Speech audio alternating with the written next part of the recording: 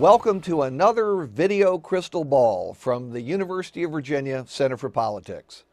Now that Mitt Romney has all but wrapped up the Republican nomination, we're moving on to Veep Watch. You know, if John Nance Garner were alive today, we feel certain that he'd recognize the modern vice presidency is worth a lot more than a pitcher of warm spit, or whatever word he used. We're going to discuss some of our picks for Mitt Romney's vice presidential nominee in this edition of the Video Crystal Ball. And to start out with, we undertook a comprehensive search of all the Republican candidates and incumbents in the U.S. Senate, Republican governors, other statewide Republican elected officials, even Republican celebrities and Hollywood personalities. We were trying to look for the ideal vice presidential candidate, and we found him, a surprising choice. He's a Washington outsider. He's beloved by conservatives. He's very telegenic, so important in this age. He's already famous. He's young and vigorous, and he's from a swing state and clearly is a heavyweight. The ideal vice presidential nominee for Mitt Romney is none other than Tim Tebow. There's just one problem. He's constitutionally ineligible because he's too young. Well, now that we've had our fun, let's get serious.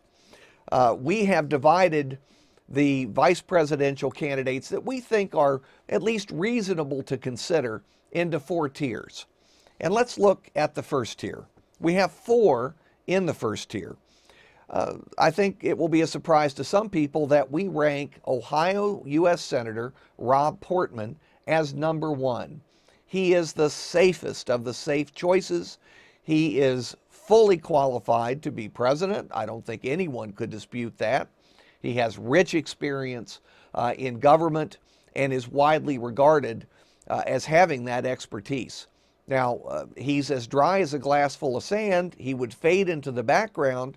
He would cause Mitt Romney no problems. He fulfills that Hippocratic oath, first do no harm. By contrast, you have an exciting choice that we have as number 2 on our list, and that, of course, is Senator Marco Rubio from Florida. He opens the possibility, just the possibility, that Romney can appeal more fully to Hispanic voters, understanding that a Cuban American won't necessarily be attractive to those of other nationalities. Senator Rubio also brings to the forefront the possibility that Romney can win the critical state of Florida with its 29 electoral votes. It's almost impossible to imagine Romney winning in November without winning Florida.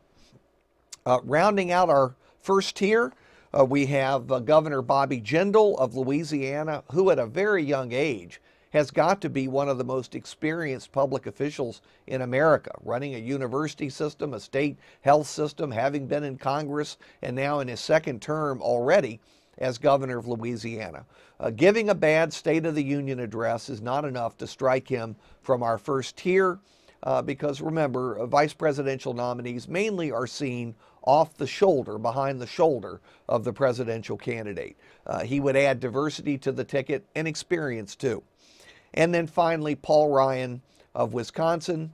We have some doubts because he's never run statewide in Wisconsin, but this would bring a campaign focus to the budget and debt issues that should be a big part of a Republican campaign for the presidency. Now, our second tier of the Romney Veep contenders, and we start, of course, with the giant personality of Chris Christie, governor of New Jersey. And there's no question that he brings a lot to the table. Of course, he also brings a certain level of controversy, and his major problem would be that he would be on the front page of the newspapers far more frequently than Mitt Romney probably would be. That is not necessarily a good thing for a vice presidential nominee, but clearly he'd have a lot of energy, a lot of juice with the Tea Party, with other conservatives, though he has a fairly moderate record as governor of New Jersey. Jeb Bush is certainly on this list. It's It's unlikely he'll end up being the nominee, but it's possible. He just has the wrong last name. Everything else in his resume fits Romney's needs. Former Governor Tim Pawlenty of Minnesota, who of course ran unsuccessfully for the nomination ever so briefly, but endorsed Romney and has been the kind of choice that would also tend to enhance Romney's credentials without overshadowing Romney. Governor Bob McDonnell of Virginia, who has been the most open about his ambitions to be vice president. He is clearly available for the job and would accept in less than a nanosecond if offered. Governor Mitch Daniels of Indiana is on the list, well qualified. We wonder whether he'd accept even if it were offered. And Governor Mike Huckabee, former Governor Huckabee, is even better known than when he ran for president the first time, and he would help Romney with evangelicals. We have so much more detail about these candidates coming in the crystal ball, and you can see all of their advantages and disadvantages when the crystal ball comes out. Here's our third tier of Romney's Veep contenders, starting with New Hampshire Senator Kelly Ayotte, Governor Brian Sandoval of Nevada, Governor Susana Martinez of New Mexico, Senator Bob Corker of Tennessee, and former Secretary of State Condoleezza Rice. We don't believe that any of these are likely to be the nominee, but they're fallback candidates, and they're likely to be considered at least by the Romney team for reasons that we'll discuss in the crystal ball. By the way, we get lots of emails from people about Condi Rice, and they have wonderful justifications and argumentation as to why she should be picked for VP. We put her in the third tier because we just don't think she's interested at all. Now, you never know. Maybe if Romney is very persuasive and he thinks that Condi Rice can help him on the ticket, maybe he can persuade her to join the ticket. But that will surprise us if it happens. We have a number of other possibilities that we've included on the fourth tier of Romney Veep possibilities. We're not convinced at all that any of these people will even be seriously considered, much less picked. But you never know in this process. Just think through the people who have been picked in both parties as vice presidential nominees. It's really quite remarkable. Good choices and bad choices. So you just never know. On this list, Senator Pat Toomey from Pennsylvania, Senator John Thune from South Dakota, Senator Rand Paul from Kentucky, Governor Luis Fortuno from Puerto Rico, Representative Kathy McMorris Rogers from Washington State, Senator Richard Burr from North Carolina, David Petraeus, the new head of the CIA, former Congressman J.C. Watts of Oklahoma, and we're back to our old friend Tim Tebow. Now, we always welcome Twitter questions, and we try to answer a few in our video crystal ball. The first question for today comes from D. Kelly 1916. Am I wrong to assume that Santorum is the most logical choice for vice president, given all those closest to the Tea Party have declined? Well, you are wrong to assume that Santorum is the most logical choice. I think it's extremely unlikely he will be the vice presidential nominee, acknowledging that weird things happen in the process. But think back over the criticisms he's made of Mitt Romney. Rick Santorum has created the Democratic TV advertising program for the fall if he's on the ticket. It would end up being Romney versus Santorum rather than Romney versus Obama. I don't think that's a risk the Romney people want to take, and I doubt Santorum can deliver even Pennsylvania to Romney.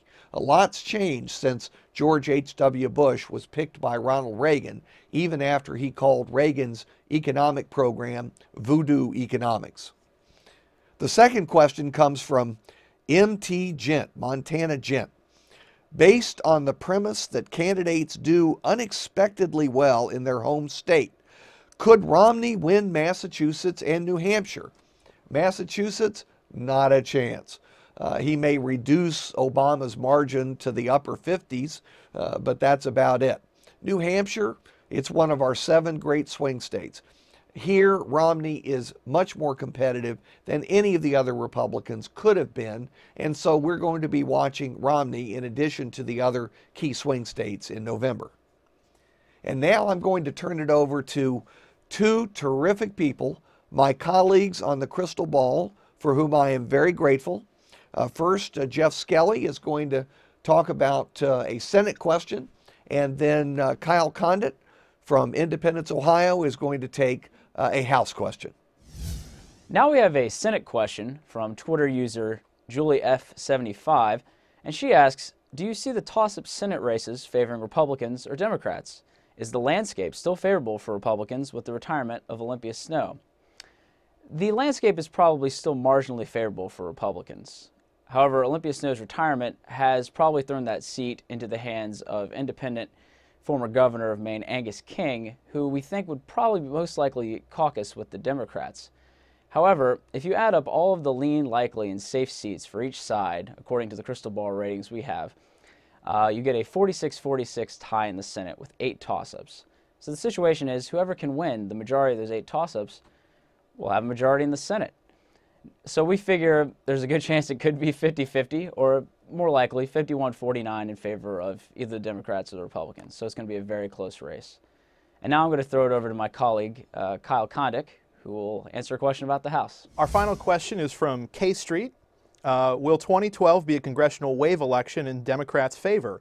I believe so. What say you all?